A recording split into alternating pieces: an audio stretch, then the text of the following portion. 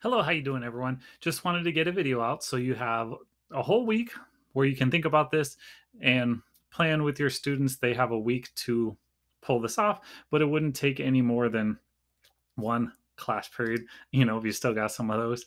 All right, this is going to be a video with three different ways to make a Christmas card for friends, family, teacher, loved ones, parents, whatever it is. So, this video is not going to be all encompassing because then the video would be just hours long, but we are going to go through three different ways: Adobe Spark, then we're going to go through Canva, and then we're going to go through just good old Google Slides, which would be the same in theory as PowerPoint. And in CNUSD, you have access to all four of those, so everything will be good. So think of this video more as ideas because this will work from you know, TK up to 12. Now, with TK, they might need a little bit more help. Yes, a parent could be sitting with them while they're making the card for the parent. That would work. 12th graders all the way up there could be doing some crazy stuff. So, really just think about this as idea and the levels of your students. So, let's go ahead. We'll go super fast, and the theories will apply with everything. So, if nothing else, you can skip to like 3 sections of the video here. So, first with Adobe Spark. So Adobe Spark is an app on the phone as well. And yes, it will sync between the phone and the computer. So it could be done on either one.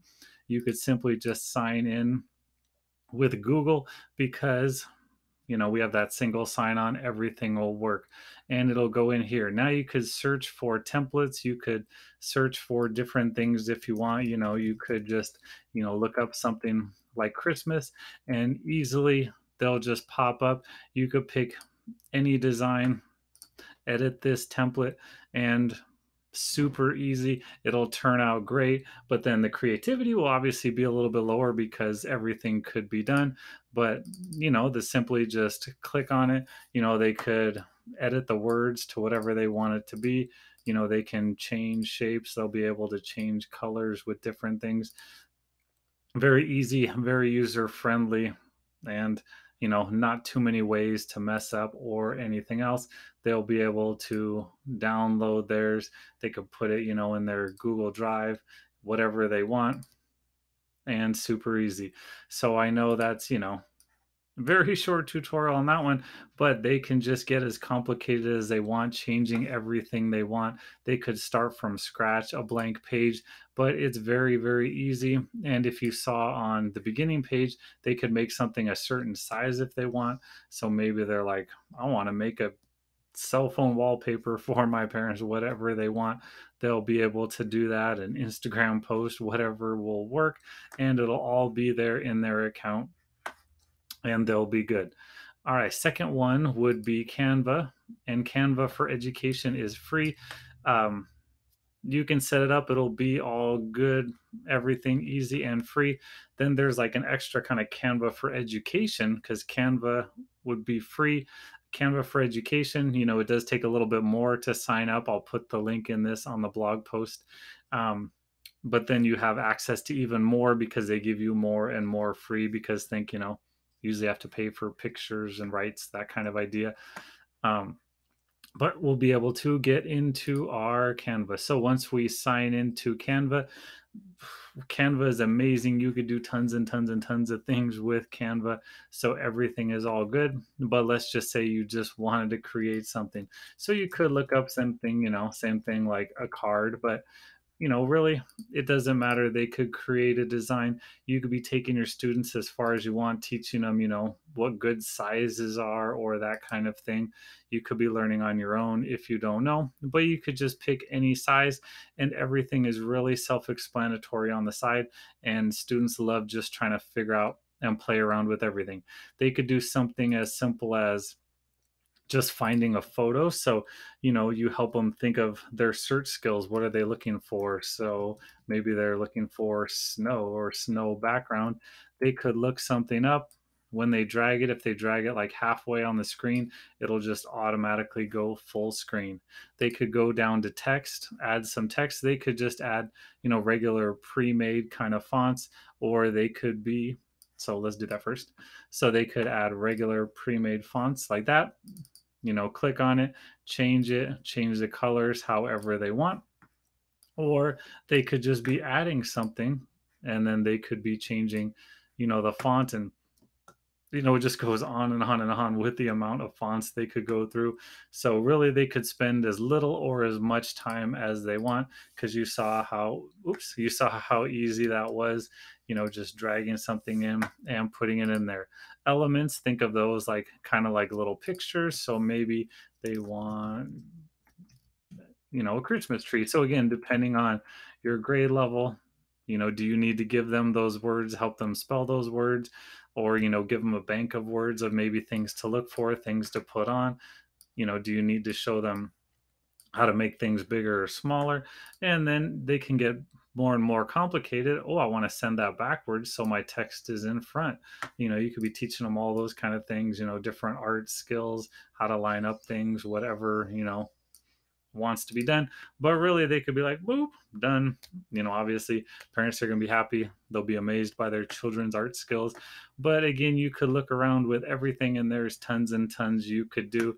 They could be uploading, their own picture of themselves to put on a card, whatever they want. There are obviously templates of different things. So they could be looking up, you know, oops, different templates for things. And ooh, we already got a lot. Maybe, they were trying to make a little party invitation, for pajama party at home, whatever it is, I don't know.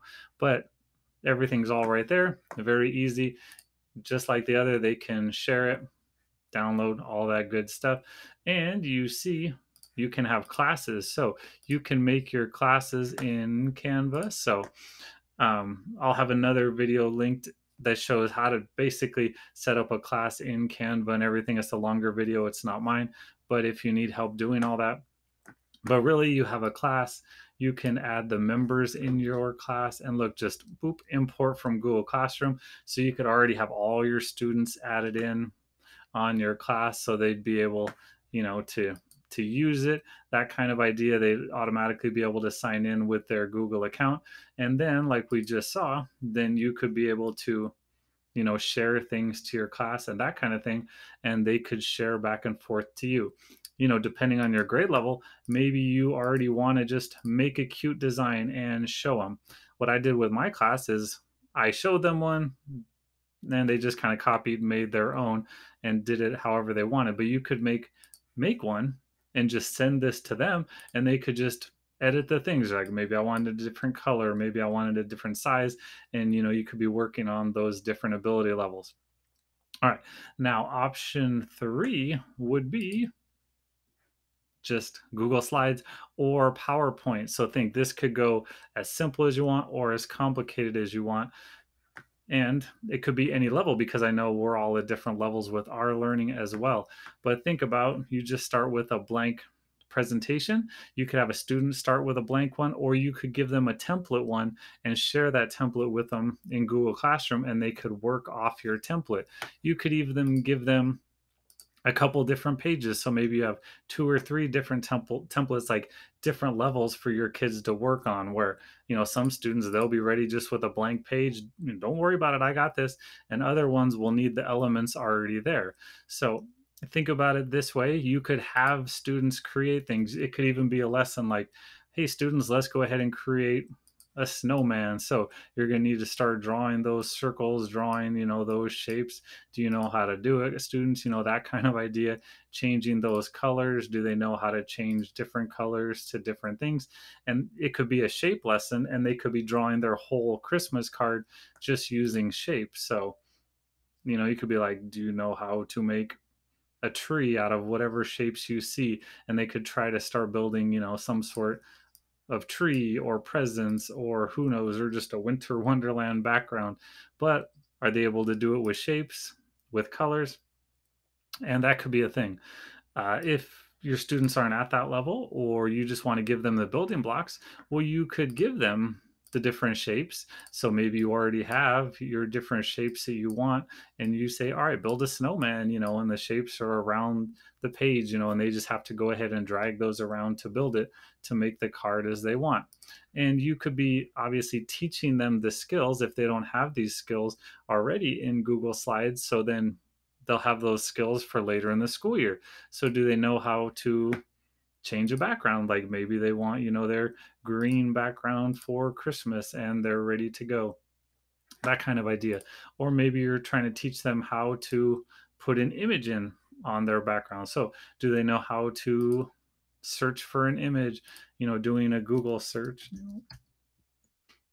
So maybe they just want to find, winter, and then they're going to find that picture and they're going to change that background. So maybe that's what they're looking for and they can do it that way. But a lesson can always be teaching other skills, as we obviously know. So then now your students will be ready for doing more. Or maybe they already have these skills. So it's something that they can easily do because now they can just add in those text boxes, whatever they want. Again, like I said, with the other ones, you could have word banks and things. So you could create another page where maybe they need help with spelling certain words, like they don't know how to spell Hanukkah or, whatever they're going for. You could have those words here. Maybe they need words to search, like maybe they're language learners and they don't know all the different words that you're trying to look for, like holly and bells or whatever you want. Or and just giving them those words, then they'll be able to do their own Google searches and find things like that. And the last thing you could do is think about it kind of like a Bitmoji classroom kind of idea, where you could have your slide, you could put everything in there, you could find all those quality images. And when I say that, I'm saying you could find images either by, just searching for images, as you know how to do, inserting images. You could just search on the web and you could find all those images that you want, like let's say Christmas tree, and you spend the time finding those ones that you like. Then you find all of those images. Then you're going to put all those images on the slide, and then the students can design it as they want. So as long as your students know how, stretch things and teach them, don't just stretch in the middle or on the side, stretch from the corner, teach them those skills. Maybe you do need to teach them those skills about how to maybe order things, so then they go in front of or in back of something else. So then you could teach your students those skills. So even if you put all the pictures on there for them, they'll still have a unique card because they'll be able to drag things around, put things however they want. You could even have your text with your pre-made message, whatever you want. You could even have that pre-made font and they could just change whatever words they want in there, and you could make a whole lesson out of that.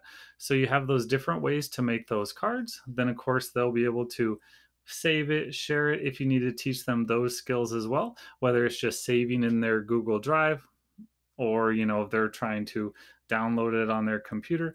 But obviously we want their parents, their loved ones, whoever they're sending it to see it. So if you need to show your students how to do that, if you need to show them, maybe how to download it as a PDF or just download this slide as an image or things like that. So that way they'll be able to share it with others, and they could always share it back in your Google Classroom assignment so you could see them all as well, and it'll bring you joy as well.